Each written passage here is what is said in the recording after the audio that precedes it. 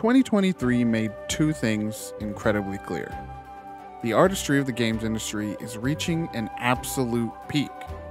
Almost every week, we saw some wild new Game of the Year contender crafted by a passionate team of artists that blow our minds. Hand in hand with that, though, came peak levels of exploitation of the workers making these games for us. The industry has long since skipped past the tipping point for labor protections, and enough is enough. Nearly 7,000 people were laid off in the games industry in 2023, and in the wake of seeing labor movements win workers' protections across the nation, we have just one thing to say before we can celebrate our favorite games of 2023. Unionize the games industry. Protect the people who bring these games to life. Unionize, unionize, unionize. End of story. The work that is put into these games, in spite of the hellscape that is the games industry in 2023, is still worth celebrating. It's still worth acknowledging the miracle workers who managed to make games like the nominees that make up VGG's 2023 class. These 10 games consumed us all throughout the year, and stand as pitch-perfect examples of what development studios with clear visions and seemingly better than usual conditions can create. So, with the runway clear, our hearts full, and our demands laid out on the table, it is my incredible honor to introduce you to VGG's 2023 Game of the Year nominees.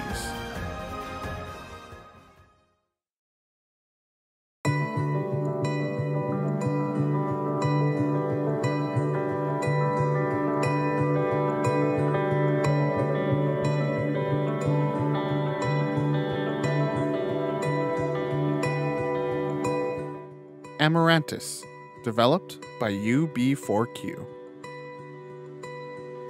If you've ever, found yourself yearning for a love interest from across a campfire, regretting something you've said the minute it left your lips, or secretly plotting your political revolution amidst pals, Amarantus is the game for you.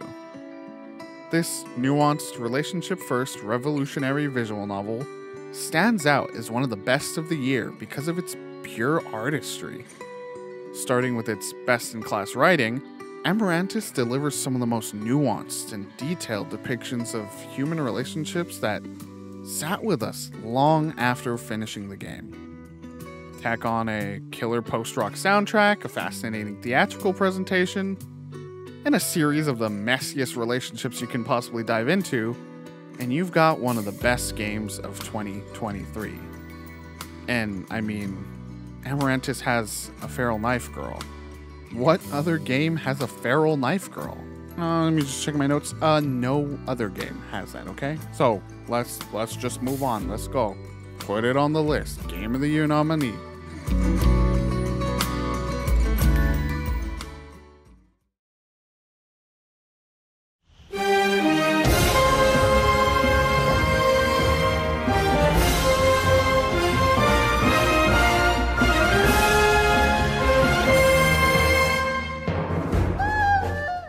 Legend of Zelda: Tears of the Kingdom, developed by Nintendo.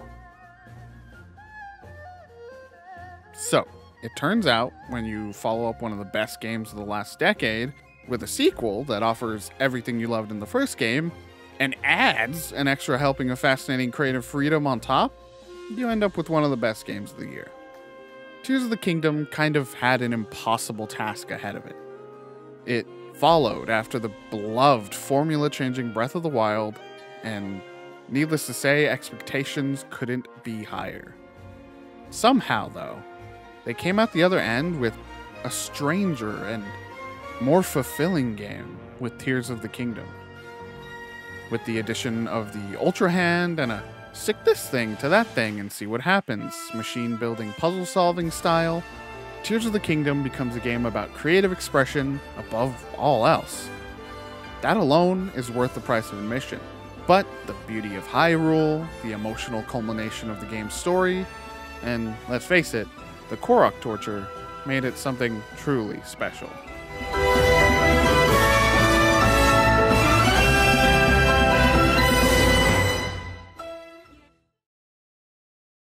I hope you see it coming when your human Sundae decides that you've had your fill. 'Cause now I've got a gun and a little bit of rope, and I'm gonna show you that I'm real. I hope you see it coming when your human Sundae decides that you had your fill. 'Cause now I've got a gun and a little bit of rope, and I'm gonna show you that I'm real. El Paso Elsewhere, developed by Strange Scaffold.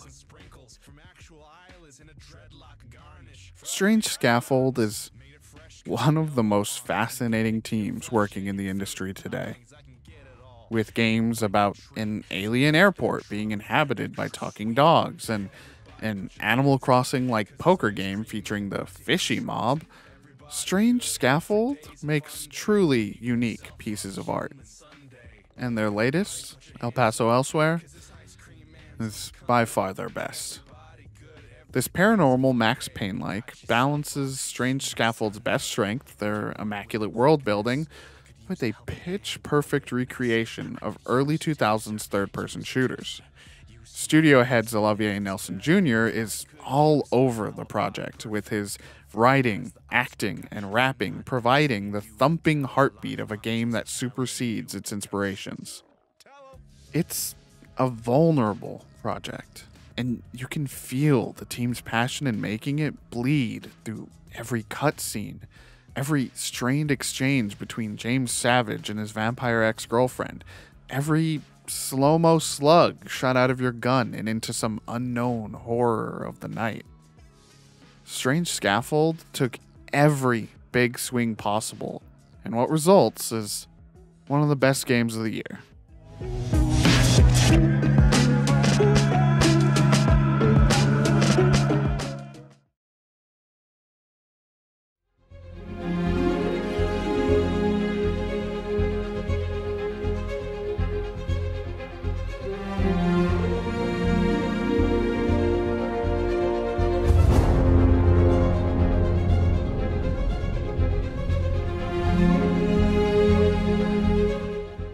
Spider-Man 2, developed by Insomniac Games.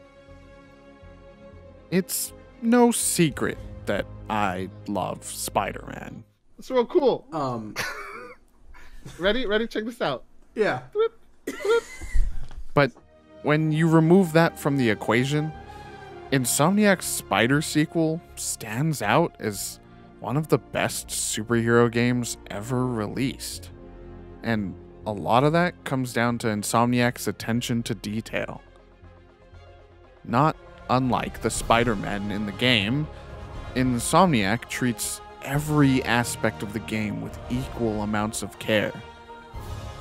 Whether clashing with the beefiest baddies around in a bombastic set piece, or spending a quiet moment on a bench to help calm a lost old man in a blink and you'll miss it side quest, Spider-Man 2 nails what it means to be a superhero.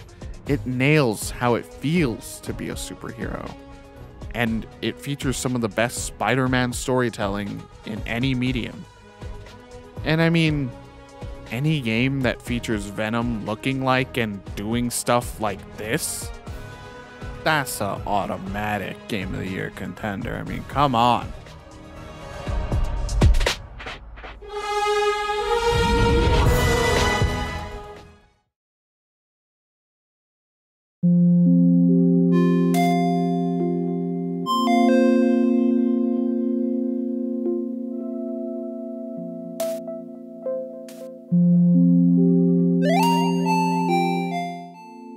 Videoverse, developed by Kinmoku. If you're anything like me, you've got some era of your internet life you desperately wish you could return to. A place that helped you open up and learn things you'd never otherwise be exposed to. Your Gaia Onlines, Tumblrs, Neopets. Videoverse brings you right back to those places with its visual novel-like Miiverse-inspired gameplay and a deep understanding of what made those spaces so special. As you scroll through forum-like pages, share art in the DMs with someone you may or may not be crushing on, and talk about your favorite games with these strangers, all these long buried feelings of online adolescence begin to surface. It takes you back to a time when being whoever you were, silly, cringe, or otherwise, just wasn't stamped out of you by the internet. Videoverse honors the empathetic power of video games as a storytelling medium and the healing potential of online communities like these. As someone who found the love of their life on Tumblr nearly 10 years ago, it's hard not to love a game like Videoverse, and we really think you'd love it too.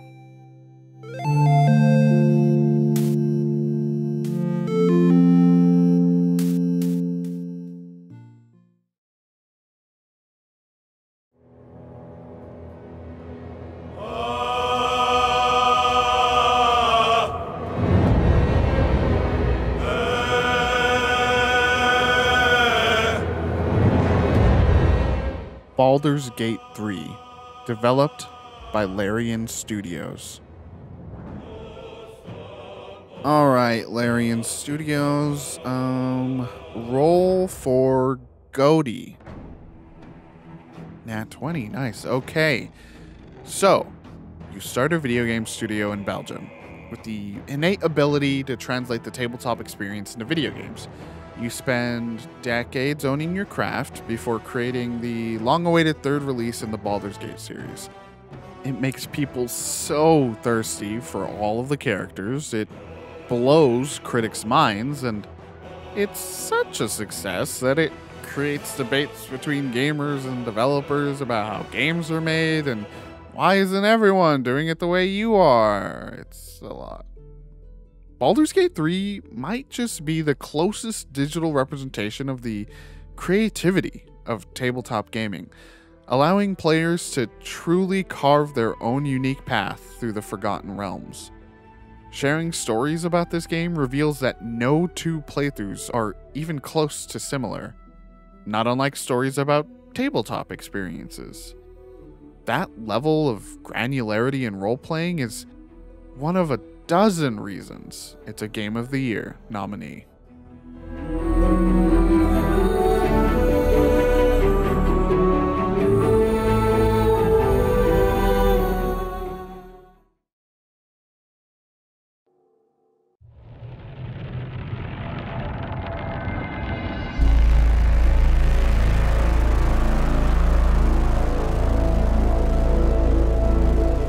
Cocoon, developed by Geometric Interactive. There's something irresistible about a game that truly stumps you and leaves you feeling the gears churning in your brain. It just works for us. And Cocoon was a game whose puzzles legitimately had me giggling by the time I finished playing because of the ways they broke my brain. Coming from the mind of one of the designers of indie classics Limbo and Inside, Cocoon is a recursive puzzle game that has you hopping into and out of tiny orbs that hold entire worlds within them. Cocoon has you thinking 4 layers deep at all times, wondering how the world within a world within a world that's being carried on your back might help you through some unknowable barrier ahead. It's weirdly intuitive. The boss fights are surprisingly some of the best I've played all year. And it looks and sounds so beautifully alien. Do not skip Cocoon.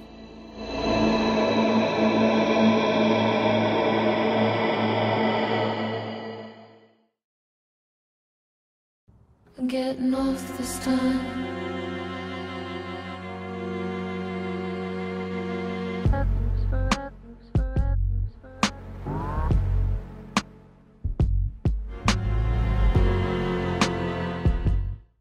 Alan Wake 2, developed by Remedy Entertainment. 13 years ago, horror writer Alan Wake was left at the bottom of a lake. His journey of campy horror seemingly over and done with, never to be returned to. Well, Not unlike one of its clearer inspirations, Twin Peaks, Alan Wake has returned. And Remedy turned everything up to 11 for the sequel. It's scarier, it's bigger, it's louder, it's more ambitious. It's everything that you'd want a sequel to be. Following the joint stories of newly introduced FBI agent Saga Anderson and Alan Wake himself, Remedy straps you in to a meta-narrative about creative agency and exploration of the human psyche. They utilize mixed media to great effect, creating some incredibly trippy visuals, and its slower approach to horror really digs into your skin. Someone on Twitter called it a survival horror game for English majors, and that kind of says everything you need to know about Alan Wake 2. Poli-sci majors need not apply. This one's for the dorks. Shove off. Fade into black. Forever I am.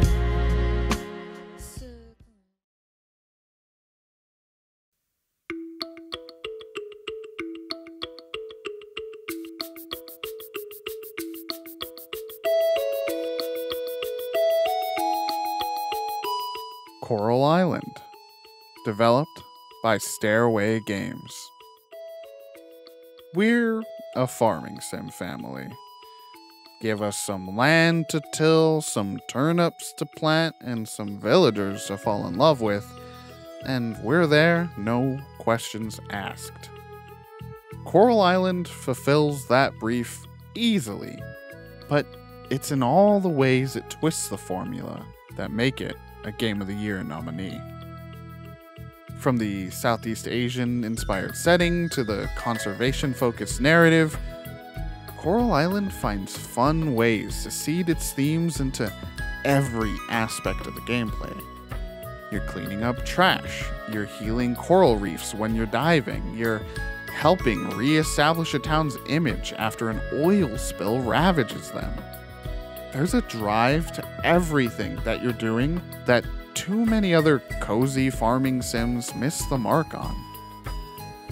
Harvest Moon started it, Stardew Valley modernized it, and now Coral Island has added some important layers of intention and diversity to the formula that lift it up to match and in some ways surpass the legends of the genre.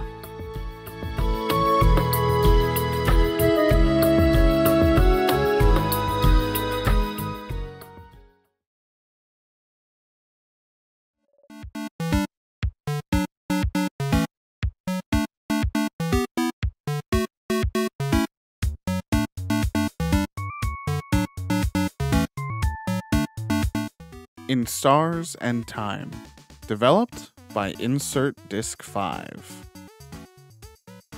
In Stores and Tone. Oh shit, that's not it.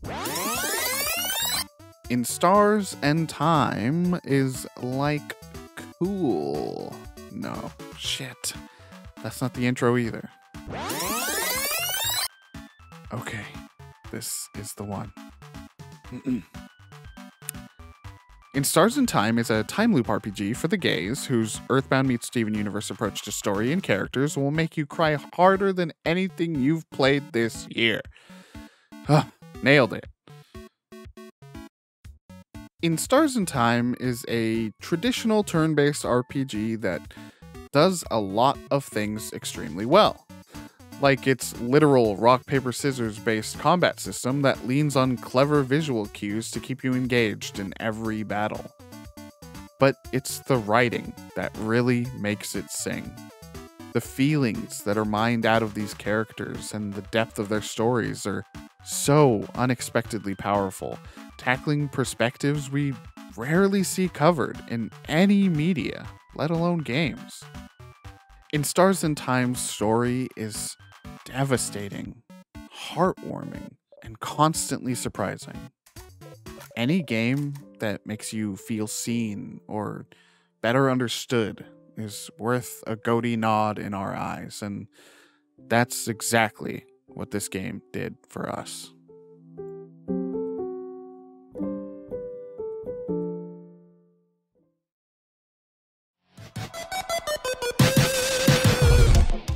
And just like that, we've got VGG's 2023 Game of the Year nominees. Our 10 favorite games in a year so complimented for the quality of its offerings. To ensure that we'll get even better games moving forward, we'll say it one more time. Celebrate the games you love as loudly as you can. Advocate for real change in the industry however you can, and never forget the humans who bring these things to life. If you want to find out more about the nominees, stay tuned. We'll be spotlighting each nominee with a series of streams in December, eventually revealing our winner before the end of the year. In the meantime, you can read about the games we've written about at videogamesgood.com and follow us across social media at VGamesAreGood to find out when those streams will start. Thank you for watching. And unionize the games industry, please. Thank you.